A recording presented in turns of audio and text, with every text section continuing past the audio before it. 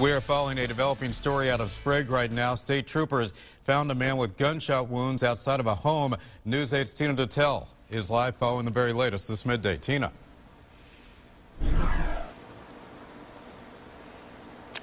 Keith, the state police major crime unit has been on scene all morning long. Now, I'm not sure if you can see, but there's a ladder against the house there. And earlier today, we saw one of the investigators on that ladder. He was checking out the siding just above it, about 10 feet off the ground.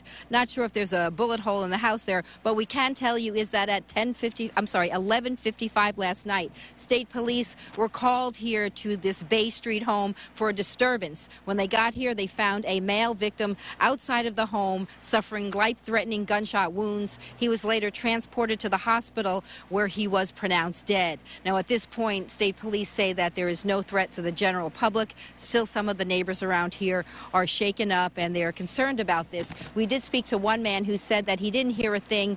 He went to bed at 11 o'clock. This happened at 11:55, so he didn't hear anything, but he's still concerned. He has two young children. He says there are also young children that lived at this house, as you can see from the decorations, the Christmas decorations that are outside the house. At this point, we are not sure. We do not know for sure if that man who was shot was the person living at the house, but at this point, state police remain on scene and they continue to investigate. We, of course, will bring you more information as soon as we get it. For now, though, we're live in Sprague. Tina Detel, News 8.